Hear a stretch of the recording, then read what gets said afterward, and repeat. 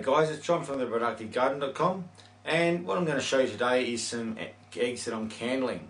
Now, candling eggs is a way of telling if eggs are fertile or not, that they're developing embryos inside, and it's a good way rather than having a whole lot of eggs that aren't developing, or if you've got eggs in there and for some reason they're not fertile, and you may as well start again. If you can confirm that none of them are fertile, then you can stop wasting your time continuing to incubate those eggs and get a new lot in that you believe will be fertile. So I'm going to have a look at these eggs. I'm pretty sure at least some of them will be fertile, and we'll see some developing embryos. Now, these eggs have been in the incubator for about a week, so you're not going to see like a little baby chicken inside the egg. You'll just see mostly veins and maybe a bit of a blob. We'll see how good the camera picks it up, because I'm going to have to turn the light off inside the room and use a torch. So it's going to be a little bit dark, but we'll see what we can do. Hopefully we pick up some reasonable images. Okay, so let's turn the light off. We'll get some of this candling done and see if we can see some nice little embryos inside. Let's get going. So there's our incubator there. I've just got it in the middle of the floor there so I can easily film it. So what I'm going to do now is I'll turn off the light and we'll see what we can see in our candling. Okay, now what I need to do is take an egg out of the incubator, so I'll grab one out. Okay, and I just normally pick an egg at random because they've all, well, the roosters, so I've got two here. These ones, the white ones on this side, are Aracuna cross, and the ones on this side are Marin eggs. So they're the same rooster, so generally some aren't fertile and some won't. And you can see this one here, you may be able to see some veins and stuff in this egg, and if I turn around quickly you'll see that blob there. You'll see it'll slowly float down, so that would be part of the embryo developing. And you can see, I don't know how clearly you can see it here, but there's a network of veins that you can see running around the egg. So that one looks pretty good. You can see sort of veins around there, so that one should be pretty good. So we have got some fertile eggs there, so at least I know that Aracuna rooster is nice and fertile. I'll pick another one out here.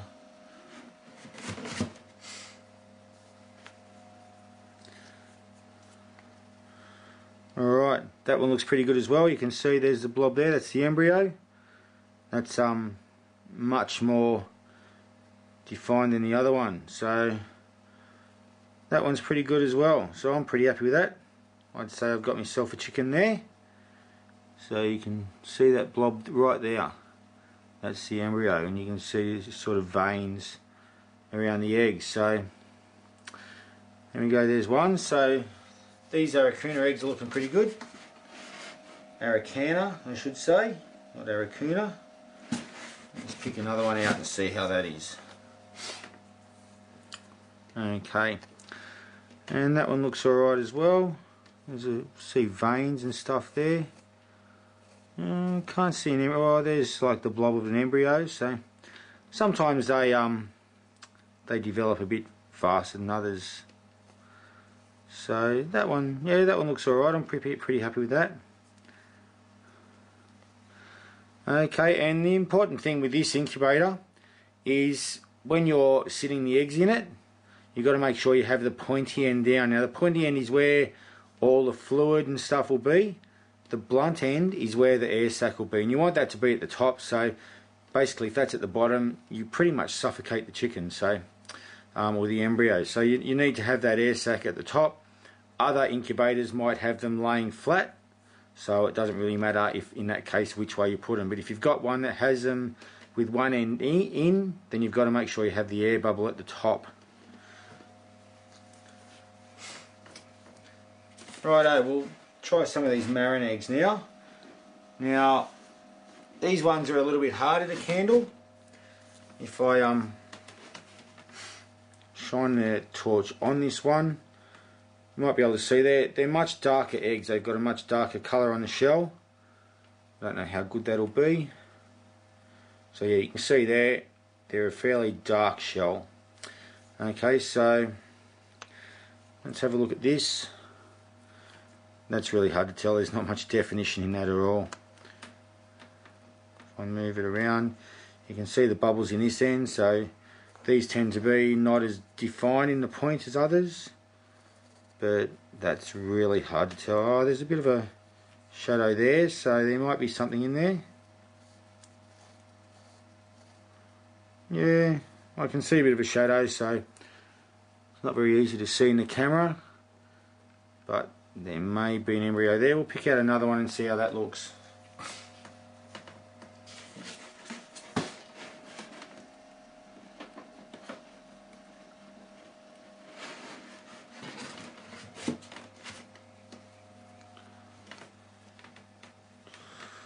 Yeah, that one there does not look as good.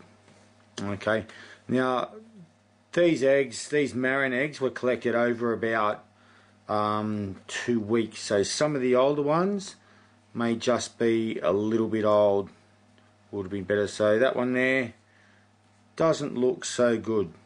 Okay, so maybe that one's not going to be developing at all.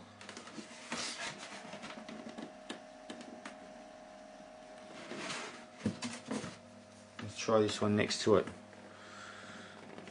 and yeah, that one looks much better. You can see it's got it's much darker. If I can get in the camera, this one's much darker than the other one. Yeah, so it looks much better. If I can show where the bubble is, I can't really see it in this one. Unless that's the bubble on that side. No, I don't think. Oh, yeah, that is. So that's the bubble there. So that's the side that should be up on this one. So I'll make sure I put it in the right way.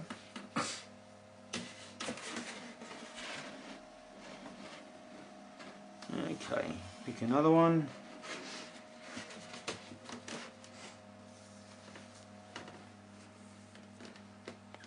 Okay, so you can see that one there is pretty dark as well. There's a bit of a shadow there. See this one here, there's the bubble there, so that's the side that should be up, which is the way I got it out. So yeah, that one might be. Like I said, these Marin eggs are a lot harder to tell. Excuse me. So the way I do it, I just have the torch, I just hold my fingers around it and just sit my fingers around the egg, and just basically I sit the egg right on the torch to get the maximum light through it. So there you go. So the Aracuna eggs look a bit more successful. Marin eggs sometimes are a little bit more temperamental. Anyway, we'll put this one back, and we might just try one more and see how that goes.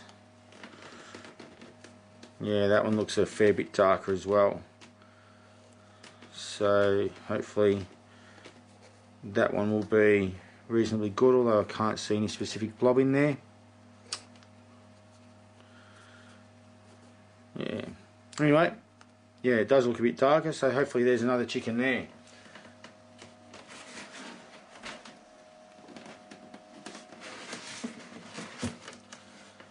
Alright, so there you go. That's my eggs I'm incubating at the moment. So hopefully in 2 weeks' time, because chickens take approximately 21 days to incubate. Sometimes it can be 20, 22, just can depend upon how well your incubator holds the temperature. If it gets a bit colder at night, when things get colder, then things can take a bit longer. But generally an incubator should be set at 37.7 degrees is what they say, but obviously I found if you got it pretty good between 37, 38 degrees most of the time. If it drops down to 36, or it's not too bad. If it gets a bit too hot, if you sort of get to 39, if you get to 40 degrees, your eggs are pretty much gone. 39, you might lose a few. So you don't want to make sure it gets too hot. The heat kills them quicker than the cold.